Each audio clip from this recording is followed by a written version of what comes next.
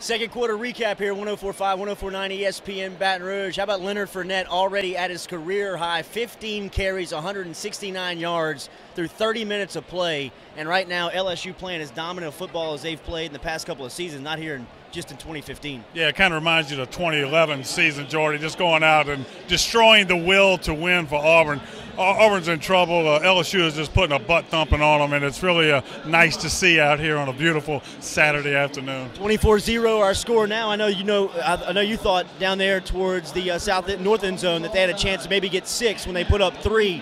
Saw some passes in some areas that you're not really used to seeing those calls. Yeah, they threw a fade route to Durrell and then a little bit of a deep ball over the middle, and Harris missed both of them. But, for the most part, you can't criticize anything LSU's doing, playing great on defense and running the heck out of the football. The offensive line deserves a lot of credit, and Fournette's a man out there running over a bunch of folks. What is the message at halftime when you're playing this dominant? Well, you just can't come out and fall asleep. You got to come out and play the third quarter.